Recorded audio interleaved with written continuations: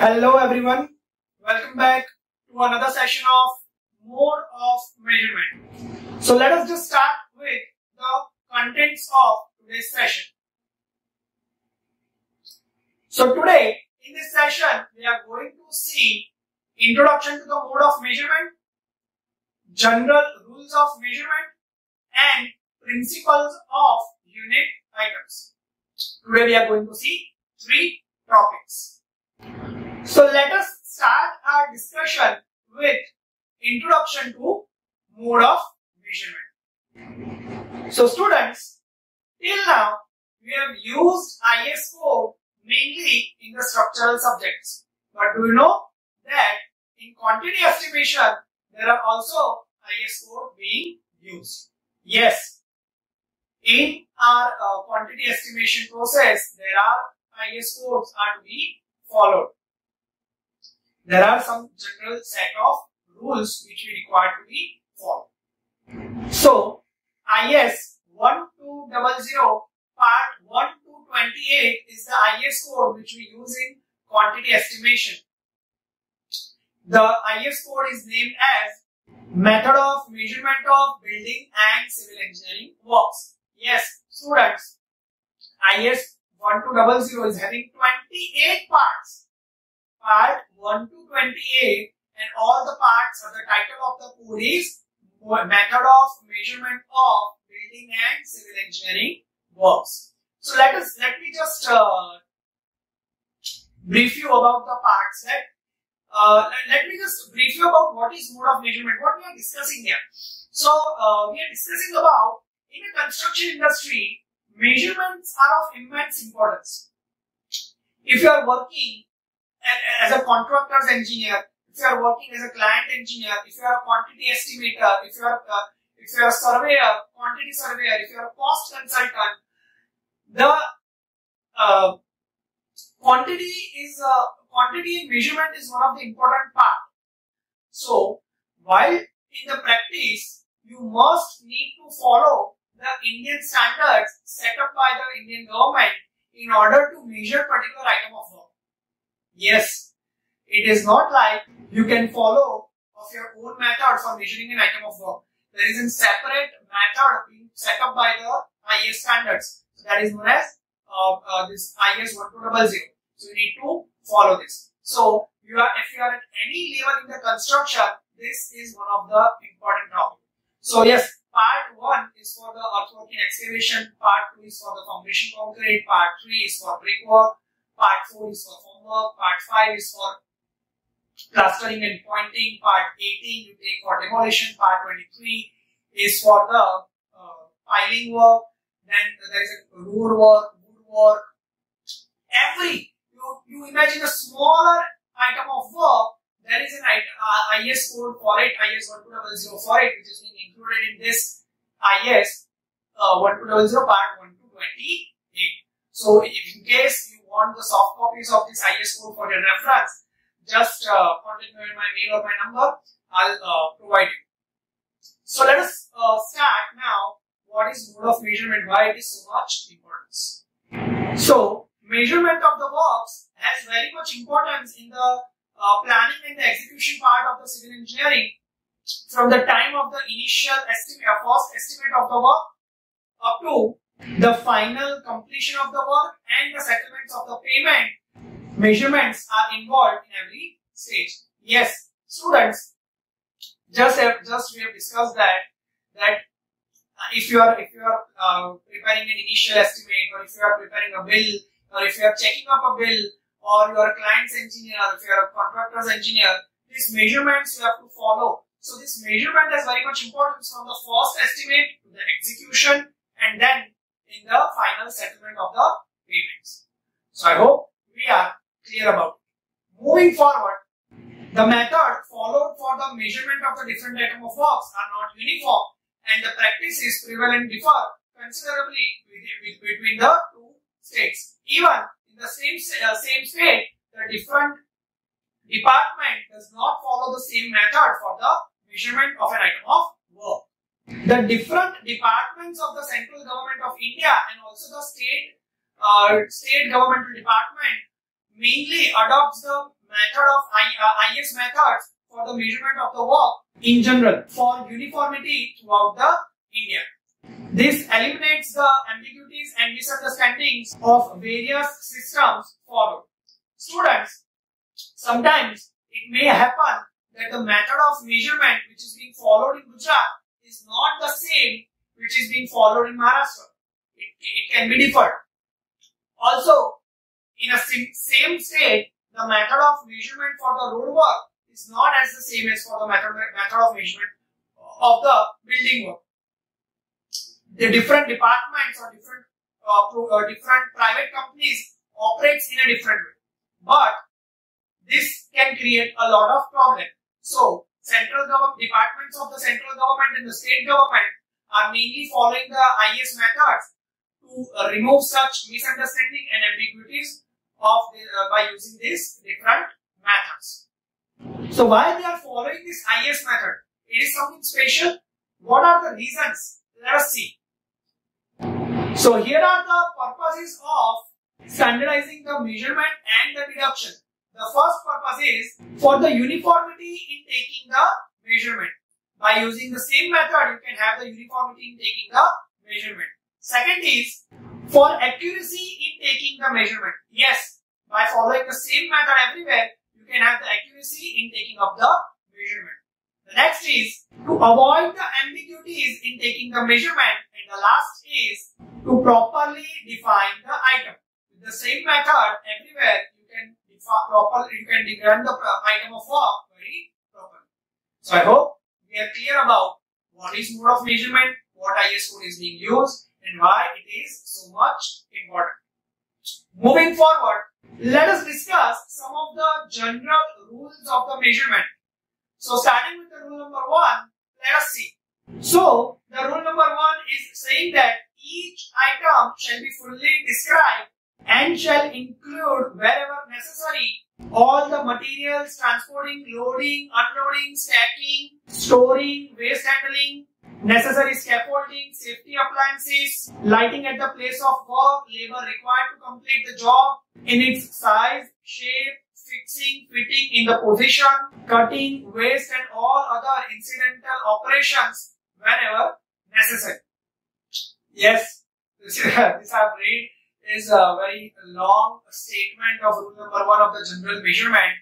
It states that each item shall be fully described and whenever necessary all the material, details of material, transporting, loading, unloading, transporting, stacking, waste handling, safety appliances, lighting at work, labor required for the completion of the job, within its shape, size, fixing in position, cutting, waste, and other similar operations wherever is required.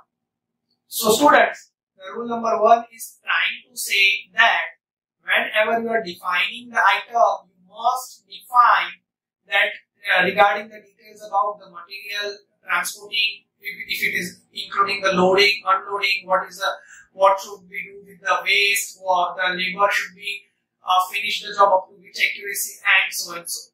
So that is rule number 1. Let us see rule number 2. So rule number 2 is one of the basic and important. Student, being in civil engineering, you should remember this all the times, that order of booking the dimension, order of the taking of the dimension is always length, breadth, height or depth or the thickness.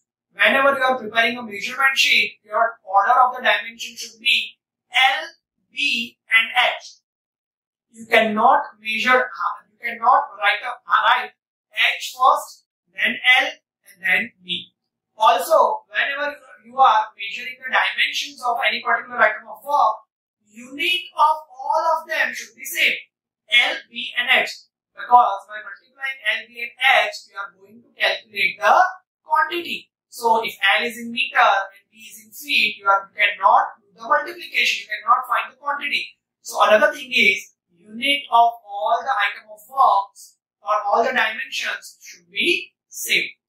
Let us see the rule number 3. The rule number 3 is subjected that all the item of works should be measured nearest to the following tolerance. whenever you are measuring a dimension, whenever you are measuring a quantity, there should be some tolerance level or there should be some accuracy criteria to be followed. So the dimensions shall be measured nearest up to 0.01 meter. The area shall be measured nearest up to 0.01 meter square. The volume or the cubical content shall be measured nearest up to 0.01 cubic meter, and weight shall be worked out at nearest up to 0.001 ton. Yes, focus, see, in tons it is 0.001. Other than that, for dimension 0.01 meter, for area 0.01 meter square, for volume 0.01 cubic meter. So that are the tolerance level while measuring any dimension. I hope we are clear up to this point. So moving forward to rule number 4. So the rule number 4 is continuing that about the tolerance level, that the thickness of the RCC slab shall be measured nearest up to 0.005 meter. The thickness of the woodwork shall be measured nearest up to 0.002 meter. The thickness of the steelwork should be measured nearest up to 0.001 meter. Here, the steelwork, that means the steel angles or steel channels which we are using in the construction. The length of the reinforcement bar shall be measured nearest up to 0.005 meter, and the diameter of that reinforcement bar should be measured nearest up to 0.001 meter. The next is, if the thickness of the rod is less than the 20 centimeter, then its thickness should be measured nearest up to 0.005 meter. Areas shall be measured nearest up to 0.01 square meter as stated in rule number 3, but the area of the steel should be measured nearest up to 0.001 meter square. Volume should be measured nearest up to 0.01 cubic meter, but the volume of the woodwork shall be measured nearest up to 0.001 cubic meter. So I hope we are clear about the rule number 3 and 4. Pardon me, I have just told you the rule number 3 and 4. So moving forward with the rule number 5, that is, same type of work under different condition shall be measured as a separate item and shall be measured separately. For an example, if we are talking about the excavation, then excavation on normal ground, or excavation under the liquid mud, or excavation under water, or work under tiles. So this kind of work, the work is same, excavation, but under different condition shall be measured differently as a separate item. So that is our rule number 5.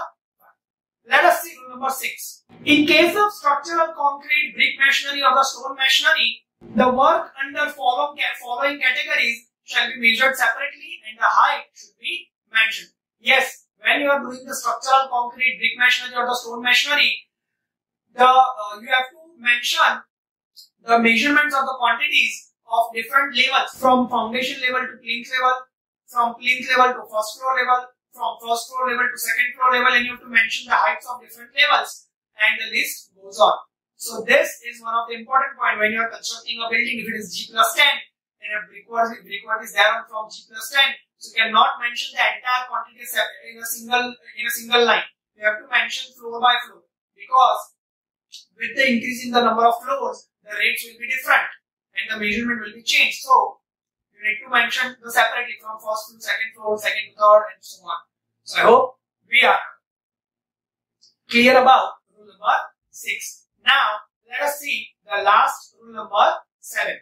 The bill of quantities shall be fully described: materials, workmanship, method of preparation, proportions, and accurately define the execution of that item. Work which cannot be defined accurately or which requires the real-time measurement after the work is being completed shall be marked as the provisional, which we have already learned as provisional quantities and provisional sum. That some of the quantities or some of the item of work cannot be measured at the time of preparing the estimate, or we cannot know the details of it while preparing the estimate, so they shall be marked as provisional. So that is rule number 7. So I hope we are clear up to this point. Now let us see the principles of unit items. So the first principle is that mass, voluminous or thick work shall be measured in the unit of cubic meter, and the measurement shall be done by multiplying the length, breadth and height or thickness or the depth of particular item of work. Yes, students, principle of unit of items, that in which units we can measure the quantity. So the first is voluminous. If any item of work is having three-dimensional quantity, so by measuring length, width and height or depth or thickness, we can have the cubic meter of that particular quantity. That is our principle number 1. Let us see the second one. Thin, shallow or surface quantity shall be measured in square meter, and the measurement of the length and breadth or breadth and height or length and height shall be taken and multiplied with each other to get the quantity square meter. Students, there are several quantities which are thin, which are long enough and which are broad enough. So we have only 2 dimensions to measure. So such quantities shall be measured in meter square. The next principle is long and thin quantities should be measured in linear or running meter, and only linear dimension should be taken into the account. That is running meter. Sometimes the quantity is only the skirting, your flooring. Whenever you see a floor, there is a vertical portion attached at the bottom of the wall, that is known as skirting. So that skirting is very thin. There is no thickness of that type. So that is generally in the running meter or running feet. The linear dimension should be taken into account. So that is our third rule. The next is piecework or job work shall be enumerated so as they should be quantified in numbers. Sometimes the accessories of plumbing are being measured in the numbers, the number of taps or number of handles, number of glass. So these are the piecework or job work that are being quantified in numbers. So that is our principle number 4. And the last is special works such as steel work should be measured in weight, so as kilograms or tons. So that is our 5th principle of unit. Students, in your book only 4 principles are measured. This 5th principle of this weight is being not considered. So, but you need to consider. So there are 5 rules, 5 principles of the measurement. Voluminous or the mass quantity in cubic meter, surface or 2-dimensional in square meter, thin and longer quantities in running meter, job work in numbers, and the special steel work in weight, kilograms or tons. So I hope we are clear up to this point. So in this session, we have studied about the IS code which are being used for the method of measurement, that is IS 1200 part 1 to 28. Then we have studied about the introduction to mode of measurement, purpose and importance of having standardized method of measurement. Then we have seen the general rules of measurement, and just we have completed the principle of unit items. So now in the next session we are going to study the rules of measurement and the deduction criteria for different item of works such as excavation, concrete, plaster and brickwork, and we are going to get into the detail of each and every this item. So this is it. That was all about in today's session. In case of any query or doubt, you can always contact me in my mail or my number.